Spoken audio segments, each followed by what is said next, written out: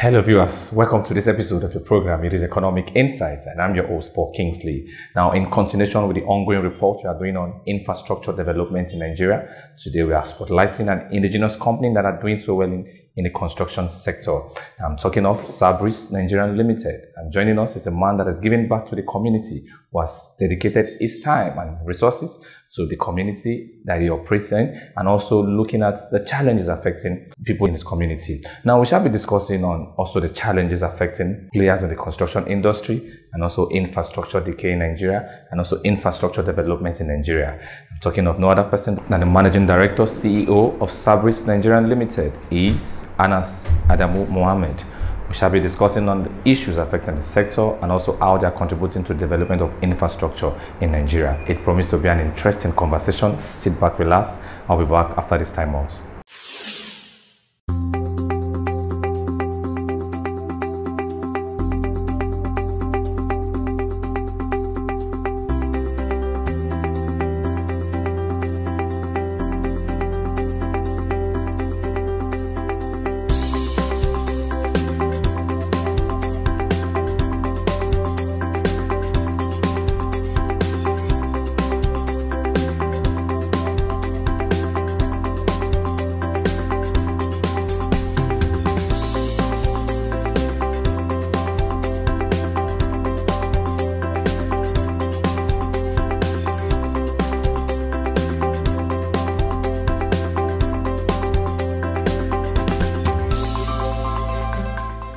Salbrix Nigeria Limited, a company of industrious and diverse professionals under the auspices of Anas Adamu Mohammed, a seasoned professional with high taste for quality works. The company has distinguished itself to become one of the leading indigenous construction companies in Nigeria, providing qualitative, timely and cost-effective services in engineering, building construction and highway construction. Salbrix Nigeria Limited is a contracting and general trades company which was incorporated in the year 2011. As an indigenous building construction company, Salbrix Nigeria Limited is saddled with the responsibility of adding value to the immediate environment through the application of high-powered mechanism for smooth and effective service delivery. Our services include design, construction, project and facility management, general construction logistics, to mention but a few. Thus, these have within our short start made us notable key player in the construction industry, with a rich clients that includes but not restricted to government and non-governmental organizations, corporate and religious institutions, as well private individuals. The quest for success and sustainable development traceable within the industry necessitated the expansion of the company's initial capital base to a significant amount, which has effectively placed us on the global scheme. With more than 20 years of my personal and comprehensive experiences and career accomplishments as a project managing director, I understood the hitches affecting the quality output. Essential factors such as cost management, strategic partnership and relationships with users, vendors and service providers, and very importantly, building and retaining high-performance team through identifying and hiring, developing and motivating skilled professionals are neglected. Salbrix Nigeria Limited was not only inspired by the passion I have for this profession, but with the clear mandate to fill the wide gap and connect the dots. With a background of over 20 years of active construction works, the company has been able to contribute immensely to the development of Nigerians' infrastructures. Well, as key players in the industry, we always strive to prove our worth through satisfactory and optimal performance in our bid to quench the thirst of our valued clients. Our projects are world-class, cost-effective, of high quality, delivered within stipulated time frame. For instance, EU water projects is actually a provision of hygienic water source to remote areas in Nigeria, which has direct impact to the common man. Secondly, we had a project sponsored by EU, construction of EU cold store projects, which is a provision of cold store where vaccine can be stored for ease of accessibility to less privileged communities. We have passion to develop and improve the standard of living of our citizens. Maternity centers, Islamic schools, places of worship, philanthropic and humanitarian project of His Highness, the Emir of Gombe, under his mentorship, who has been inspiring us and encouraging us to do more on that part, actually has encouraged us the more, because he is a personality that has his communities at heart. We also deliver high-profile projects in the education institutions: Gombe State University, Federal University Kashari, Awaka Tafawa Balewa University, Bauchi, Modibo Adams University of Technology Yola, to mention but a few among various other World Bank-assisted projects we had. Salbrix Nigeria Limited is highly equipped with young, dynamic management and technical team with years of corporate and field experience to undertake and execute any given task in its field of endeavors. My name is Imran Lawal Kwargana. I'm construction manager at Salbrix Nigeria Limited. I'm the one handling this project and some of our other projects outside. And so you can see, this is one of our ongoing projects. It is a construction of warehouse, which we can be used as a storage facility. From what you can see here, it's a project that requires a very significant amount of perfection, accuracy, and preciseness due to the steel work and the steel trusses connection and combinations here actually. Over the years, the company has maintained consistency in building and civil engineering construction works across the country with utmost emphasis on quality and timely completion of project to standards, specification, and clients' satisfaction. I am Mohammed Aliu by name, a builder by profession. We have Kashiri, we have project at Duku, we have project at Shongo Serkinyaki, we have it at ATBU, State University, Gombe State University. We also have it at Jekadefari, which is Sube project. We have it at Nasarawa, which is Sube project, and many more. A company is looked at not only for the services and products it provides, but also the impact of corporate social responsibility. With this commitment to demonstrating leadership and stewardship of the environment and social responsibility, Anas Adamu Mohammed seeks to conduct with the highest ethical standards in an overriding effort to make a positive impact in the communities where it operates. Well, certainly not only Anas, all of us are inspired from the projects and assistance His Royal Highness has been given to his community. So I'm sure Anas is lucky to be close to His Royal Highness, and he has learned a lot. And this is why Anas has been doing very well. He's one of our most popular philanthropists in Gombe. He has been doing particularly concerning education.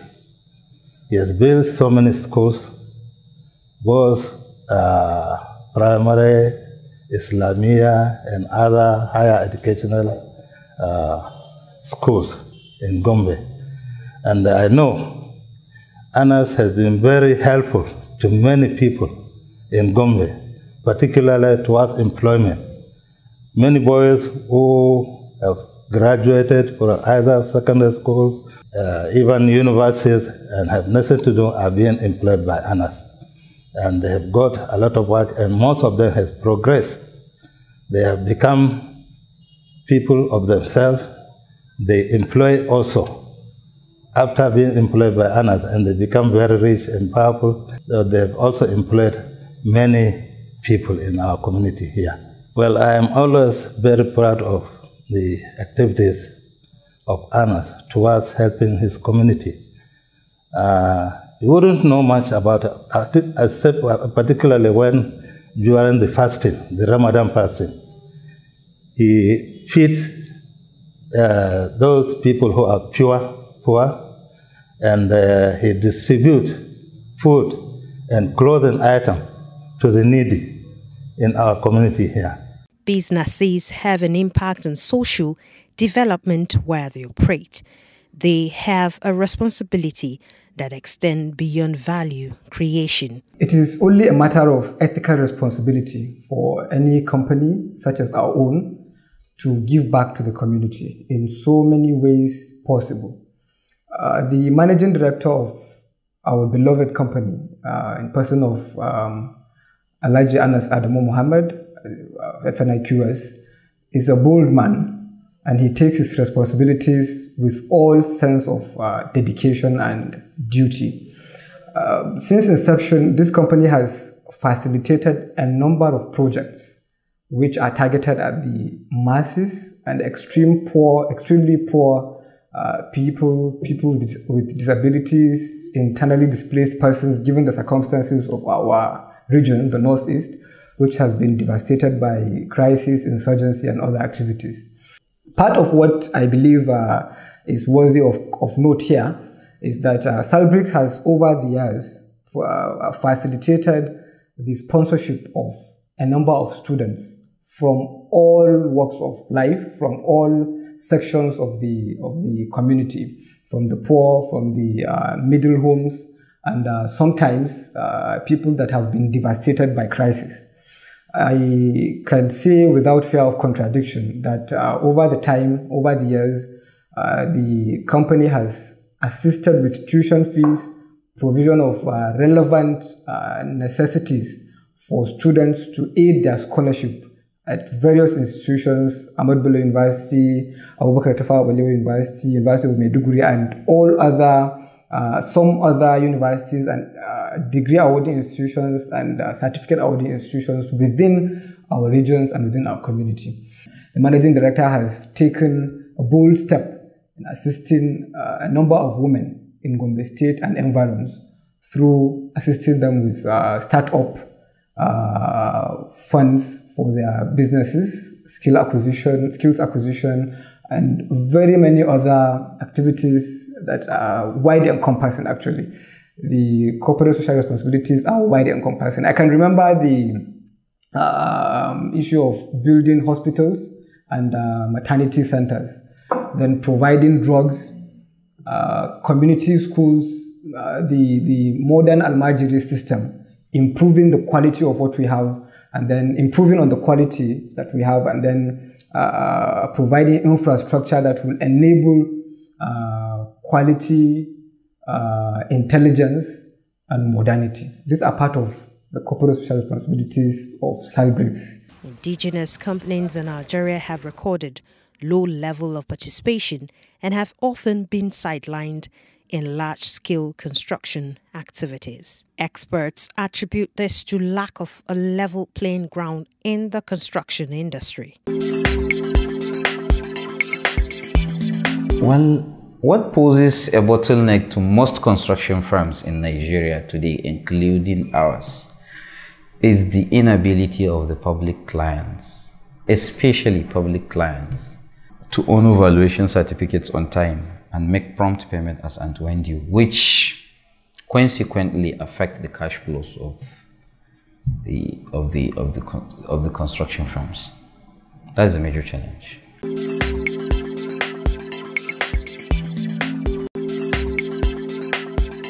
A difficult nut to crack, because it is sometimes difficult to define what truly is an indigenous or foreign company and what is a level playing ground, because by law, any company that is incorporated in Nigeria and has its principal place of business as Nigeria is an indigenous company, whether or not the promoters are Nigerians. And by virtue of the Procurement Act, all publicly funded projects are to be largely procured through open competitive bidding. Most often, you may find companies that are wholly owned by Nigerians, but having mostly foreigners as the key personnel and operatives. Nonetheless, I must commend the federal government's initiative that culminated to the signing of Executive Order No. 5 and equally plead with the state governments to also borrow a leaf from the federal government. I must also add that the signature is not enough. Both federal government and state governments must equally create deliberate policies that will support effective implementation of the order. Here, I will suggest creating intervention fund that will enable small and medium-sized contractors to borrow from, creation of equipment leasing companies, among others. The role of industrial sector in fostering economic growth in Nigeria continues to be undermined by the state of the requisite infrastructure in the country, paramount amongst which are power, housing, roads and infrastructure. Well, from the look of things, there are significant infrastructural gap, as well as there are serious infrastructural deficits or backlogs, if you like, across all sectors, with the construction sector leading in this deficit. Therefore, we are not there yet. But inshallah, we will be there. The federal government is trying its best on this. By way of reference, the federal government's policy of mass housing project as an annual intervention targeted across all 36 states of Nigeria. Road construction like Gombe-Yola Road in the northeast, Gombe-Biu Road in the northeast, Kano-Maiduguri Highway in the northwest, Mombila Hydropower Project in the northeast, Abuja-Jos Gombe Expressway just approved, I think it was approved last year, Lagos-Ibadan Expressway, Dangote Refinery, airline services within many states in the country nowadays, unlike before that you can hardly connect Abuja-Lagos, railway across major commercial city of Nigeria, among several others, are quite commendable. The major concern is the slow progress of the project. If the speed will be improved, we may achieve a lot within the shortest period of time. Also, if you take a look at the state governors, they are also doing their best. Take an example of Gombe State, where I come from. We have a number of ongoing projects of His Excellency Muhammadu Inuwaha along this line. Some of these ongoing projects are Degiri Dembele Talase Road in Balanga local government and Zue Malala Zange Road in Duku local government, being part of the Network 11100 is a slogan scheme of the governor, which intends to provide 100-kilometer road networks across each of the state's 11 local governments, with many other well-conceived projects such as the resuscitation of Balanga Dam, Tomato Company, fertilizer and cotton factories for their utilization to full capacity, as well as massive construction of hospitals and provisions of potable drinking water across the state. Well, it is always difficult to give a profile of oneself, especially when surrounded by cameras, you know, but let's give it a try. I hold a bachelor's and master's degree in quant surveying and construction management respectively, in addition to a master's in business administration. I am currently pursuing a PhD in the same field. I have several professional affiliations: Nigerian Institute of Quantity Surveyors, Quantity Surveyors Registration Board of Nigeria, Nigerian Society of Engineers, United States-based Association for the Advancement of Cost Engineering, AACE, I are worthy of note. I have received multiple certifications, awards and fellowships, which include the London Academic Business School, Fellow of the Nigerian Institute of Quantity Surveyors, Fellow of the Institute of Business Diplomacy and Financial Management, among others. I have a track record of over 20 years of comprehensive experiences and career accomplishments, driven by sincere passion for the profession. As a result-oriented projects manager, I have attended many international conferences, workshops, and exhibitions of construction materials across Asia, Europe, and America. I'm passionate about development and impacting communities through enhanced corporate social responsibility and philanthropy. I am happily married, blessed with some children. We must say a very big thank you, sir, for your time on the program. Thank you so much for granting us this interview out of your busy schedule. We really appreciate you. Thank you so much, and God bless you, sir. Thank you very much. Thank you, I sir. appreciate it. Thank you very much. Sir. Once more, thank you. Sir.